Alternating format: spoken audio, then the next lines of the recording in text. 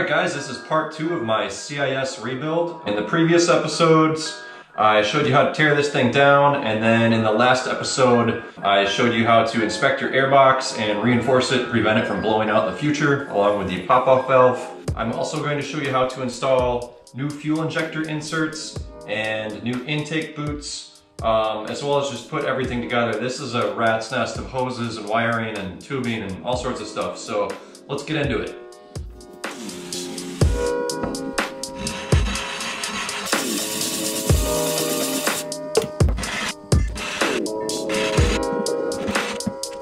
So the next thing we're going to do, rebuild the fuel rails with the fuel injector inserts and the new O-rings. There's 2 O-rings on each runner. One of them goes in this groove here, and then this fatter one sits in there. We're going to install these thinner ones first. Just like before, I'm going to lubricate my O-rings with some dielectric grease. Alright, those are pretty sticky.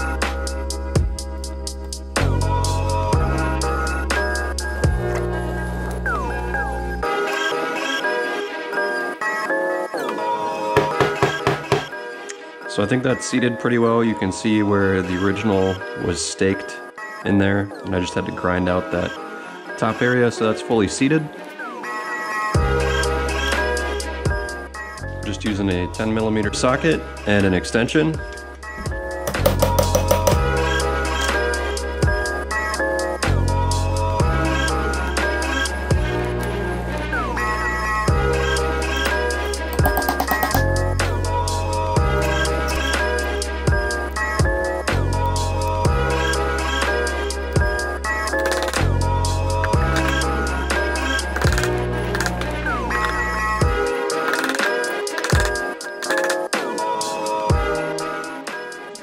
So sometimes when you pound these in, the staked areas that you had to grind with the Dremel, they'll just shear off a little bit of plastic.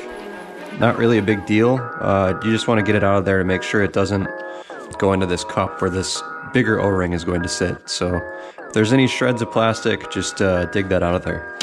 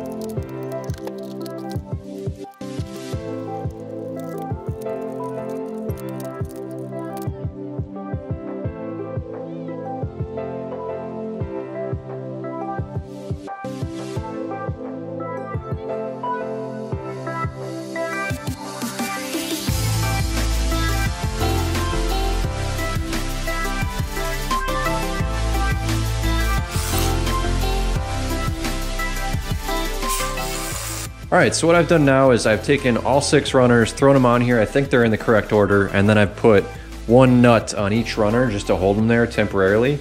Now what I'm going to do is try to bring the whole fuel system over here and jam it onto all these inlets. And then what I'll do is I'll undo these nuts and lift it off and then tighten all the hose clamps. I think that'll work.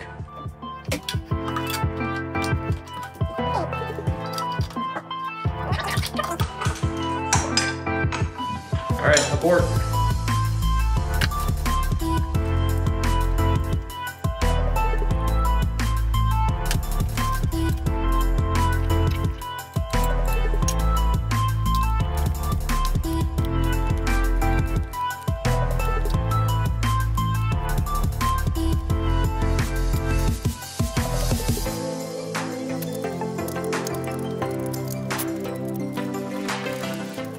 So I've done some more research. This is an EGR tube. I don't have an EGR system. I think someone screwed in this fitting into this fitting with a piece of aluminum in between them to block this off.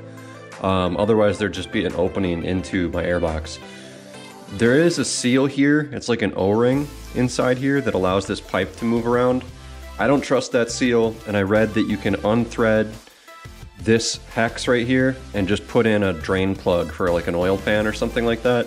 So I'm actually gonna try to break the seal of silicone that I goobered on here, and I'm gonna try to remove this pipe because I'm pretty sure that it'll seal better and I'll lose some more weight.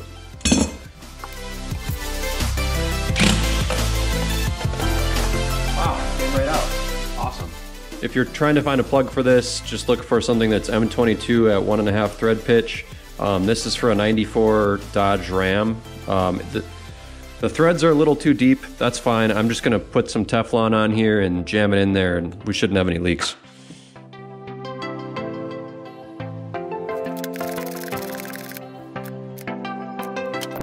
I think before I put the intake on, I think I need to put all the spark plug wires in. I have new spark plugs. I'm gonna throw those in and throw in the new spark plug wires.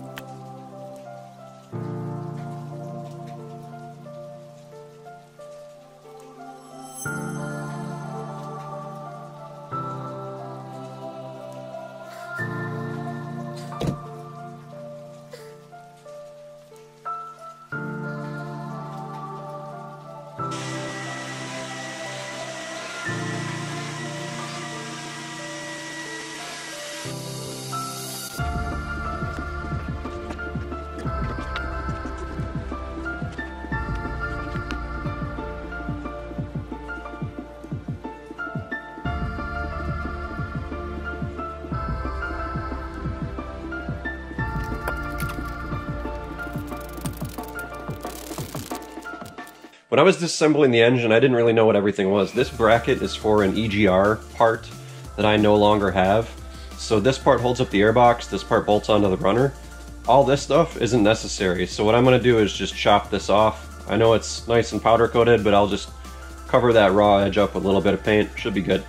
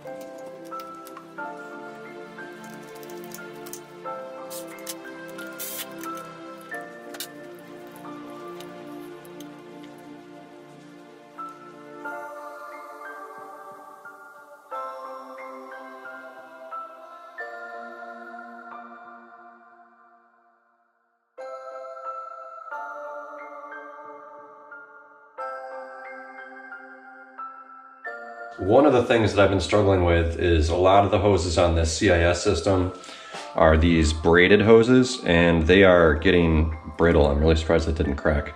I tried to cheap out. I tried to go to my local auto parts store and find some that I thought would be a relatively good fit. It didn't work. I'll show you why. So due to the difference in construction with the braiding being on the outside of these hoses, they hold a radius different than a lot of other hoses. So this is a hose that I got from the auto parts store that looked like the ID was pretty similar, but as you can see, it's just all kinked. If there is vacuum, they'll probably just seal themselves shut. So I'm gonna have to pull this back off. I did buy all these hoses from Bell Metric. They've got pretty good prices, and they have kind of everything you can think of for hoses. So no matter what kind of car you're working on, I'm definitely gonna be using these guys in the future.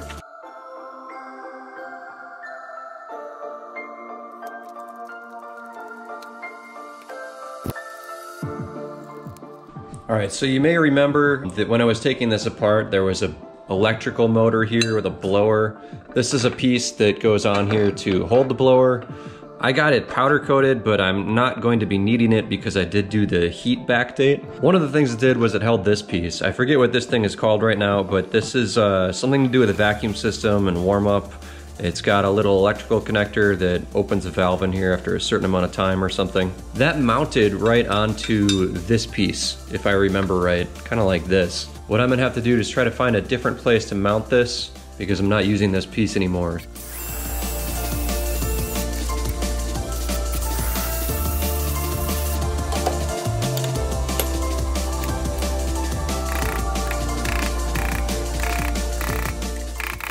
So what I think I'm gonna do now is just remove this intake bolt. And see if I can install this here.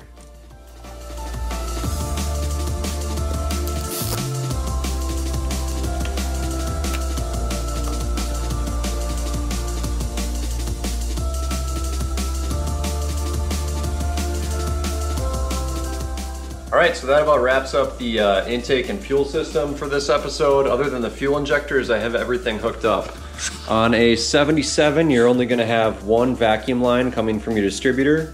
That's going to run to a T intersection, and that T is going to go to the lower port of the throttle body, and it's going to wrap around to the center of this little guy, which I have mounted on the intake. The other line here is going to run, it's going to go around this way and turn into a bigger hose and come into the top of the whir here. And then the other line from the throttle body is going to just go straight down and go into the back of the whir down in there. So what I've tried to do is tuck as much of the hoses underneath the intake runners to show those off. Next steps are going to be installing all the engine tin and getting it off this stand and bolted up to that transmission. I'm not sure if I'm going to put the exhaust on first or not. If anyone has any experience with leaving the exhaust on or taking it off when you're installing it, please let me know. As always, thanks for watching and stay tuned.